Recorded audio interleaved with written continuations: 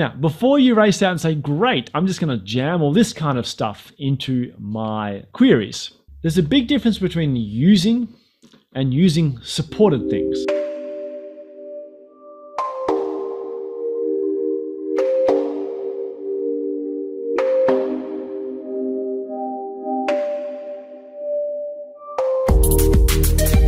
I've been dabbling with SQL profiles, and they seem to generate a whole stack of hints. Can these hints be used in isolation, or are they special to SQL profiles? The first thing I'm going to do, I'm going to start off with an apology.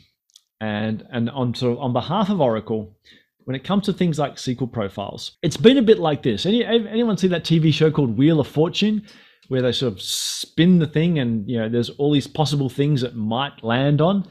Well, this is, I suppose, been a little bit the same when it comes to some of our SQL tuning options in the past with Oracle.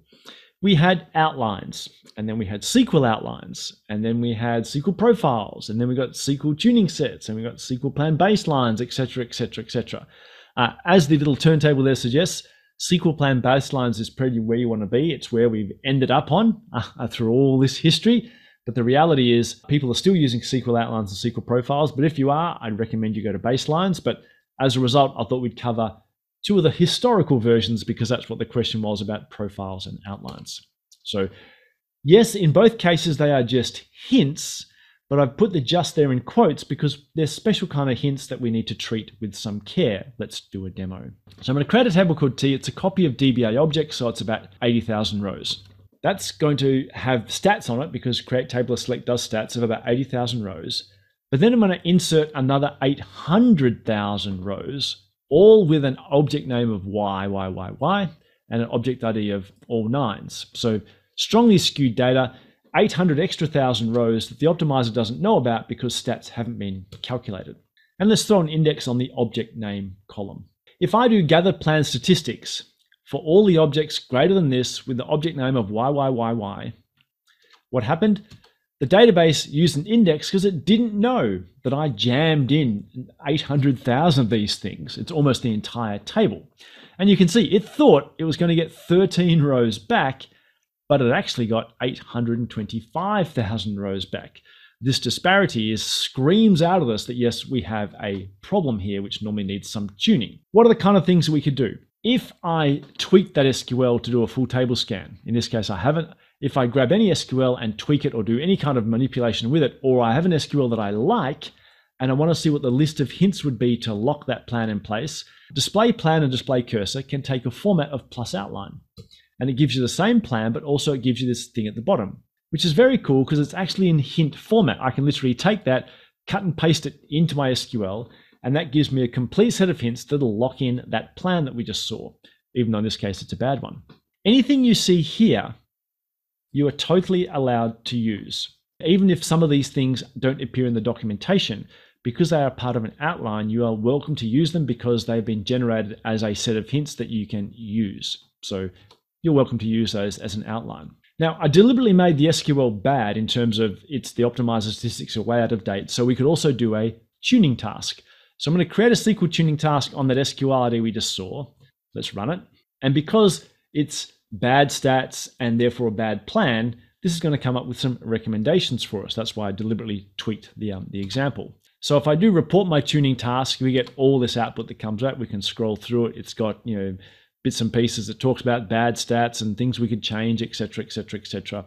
But it also says I could have created a SQL profile for you to make things better. Most probably a full table scan. So it actually says, yeah, here's an option you might want to consider. Or maybe this one, for example, an option where you might want to create an index on a different combination of columns.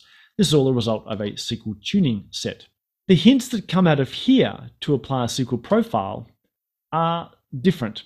To find them, you have to go drilling into DBA advisor rationale, DBA advisor recommendations, and it's the ATA5 column, which sort of gives you an idea that maybe these things weren't meant to be exposed.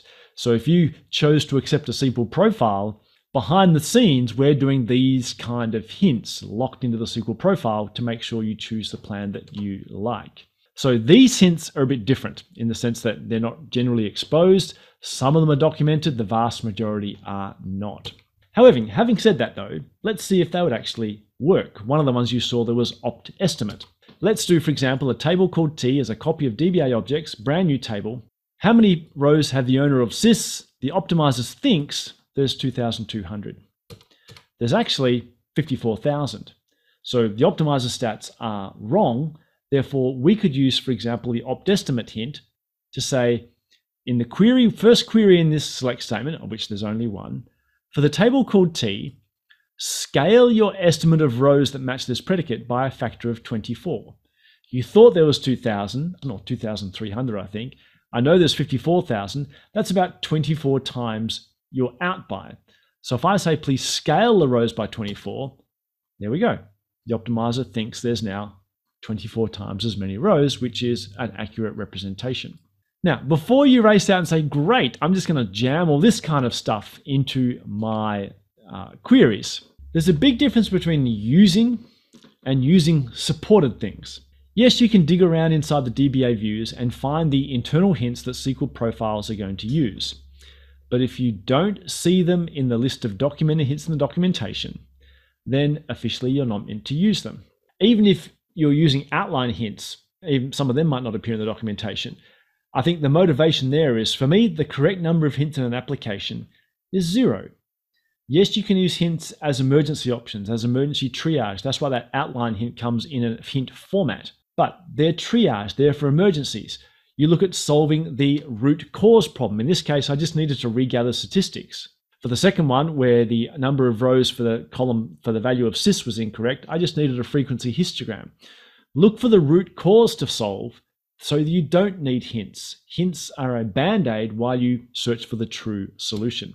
And once again, just to reiterate, SQL Profiles, SQL Outlines are all still currently supported, but in reality, I know from the Optimizer group, in particular Nigel Bayless, fantastic resource if you want to reach out to him, SQL plan baselines are where we are heading. They are pretty much the future. So if you need to do things that lock plans into place, that's where you want to be focusing your efforts.